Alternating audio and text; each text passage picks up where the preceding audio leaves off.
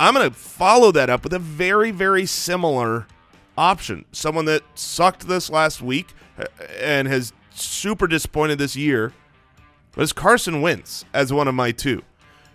The Eagles dropped Jordan Matthews. This is a great indication that either Alshon Jeffrey and or Nelson Aguilar could both be back and healthy. And while the Eagles aren't what we hoped that they were, this is the Dolphins matchup. And they're not going to have a bad offensive game, assuming that Alshon, this is predicated on Alshon being back. But if Alshon is out there against the Dolphins, with Lane Johnson back now, I believe that you're absolutely fine with Carson Wentz. So, yes, you can have the floor, Andy. I don't need the floor. I just need to talk to you as a friend. I would just be afraid. I would be a little bit afraid. You'd be more afraid of Wentz than of Goff. I would. Okay, tell me why. Because I don't want to mess with what I saw last week from Carson Wentz. You don't know Alshon's back. He's dealing with an injury to his hand, which could, further complicate the potential. I'm a little bit gun shy on that side. I have this decision to make in Listener League, the Carson Wentz decision, and I would be trying to find another option until I can't. Okay, I suppose. Well, I mean, if Alshon's out, do you change your opinion? Yes. That's so what just I said. one player. No, one player makes a difference. He needs it's more than one player because you have secondary wide receivers already injured. You need a wide receiver one, and he is that. So if Alshon is back and Lane Johnson is there to help protect him against the Dolphins, I do think that you're going to be absolutely fine. Now, the hand is legit. Obviously, if Wentz is missing practices, whatever. But I think Carson Wentz is fine. If you are opposed to that, my other streaming candidate. Yeah, I wouldn't play Wentz. So you're both on the anti-Wentz. Yes. Against Miami.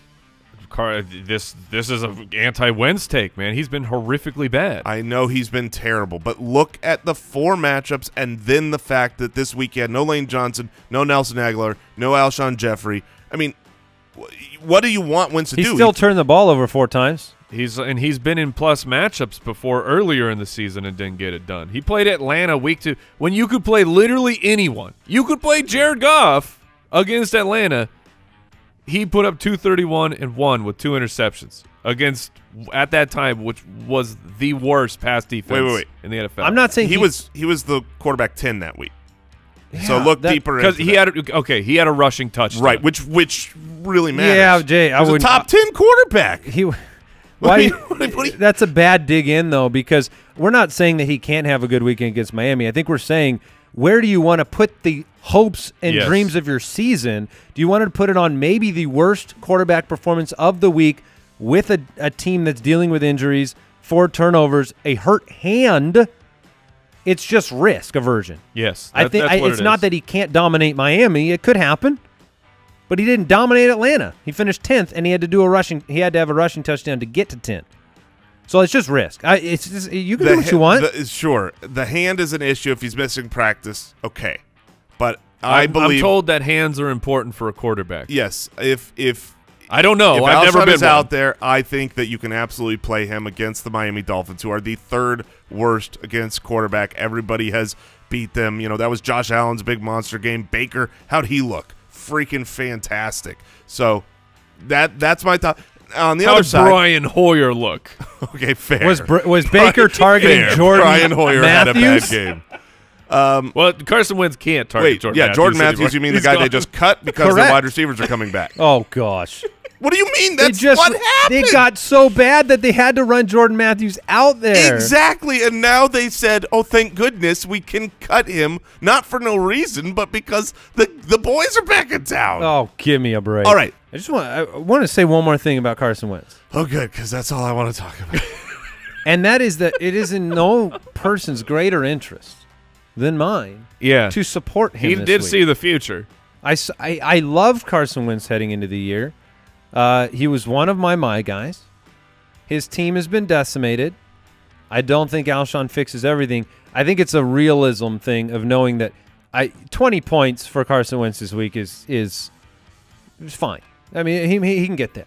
But What about this is like the Goff situation with the Rams. The Eagles' offense isn't what we thought it'd be, and the Rams' offense isn't what we thought it'd be. But against Arizona, you could play. What about if he was playing the Giants?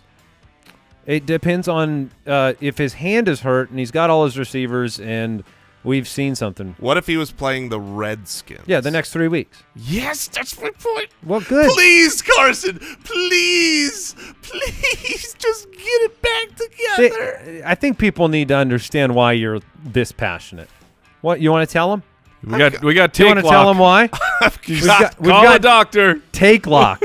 Hold on. Yes. No, I don't take lock. I don't have take lock. Here's the truth. I have him in our league of record. I have held him for this time. I don't have take lock. I'm the one that benched Wentz to pick up Tannehill this last week. I wasn't sticking. If I had take lock, I would have lost last week and and kept rolling with Carson Wentz. But he didn't have Alshon. The weather was bad. He didn't have Lane Johnson. It's true. Yeah, so in other words, just so that our listeners really understand, we've gotten a lot of feedback. They love hearing the ins and outs of our big leagues and what puts you on tilt and what gets you excited, named Raheem Mostert. And you're basically saying, I mean, you've got Tannehill on your roster. I've got Tannehill and Wentz. So you're going to play Wentz. I don't know yet, but stay tuned. I will be. I like that the two streaming options are the quarterbacks he has. That is Take lock. Genuinely take lock. All right. Cole in East Lansing, Michigan. Given the state, he's going to be so tilted this week now regardless, because this conversation is going to come into his mind when he makes that no matter what happens. The only way that things go well for me is if I actually start Wentz and he completely balls out over Tannehill. Then I'm happy. Every other situation that can possibly happen is now a negative. You're 100% right. I hate this sport. All right. Take lock. Hey, guess what? Click that subscribe button, and I might send you something in the mail. Maybe. You should do it.